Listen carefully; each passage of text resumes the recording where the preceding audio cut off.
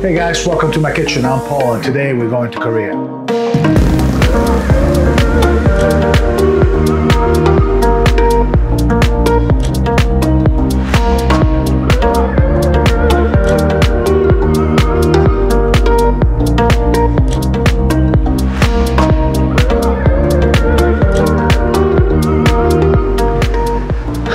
Welcome back guys, new environment. We set up outside, nice beautiful environment, beautiful background for you. Today we're in Korea for part 6 of a street food. A couple great things come out of Korea amongst many things, but two of my favorites is the kimchi, which is your fermented coleslaw.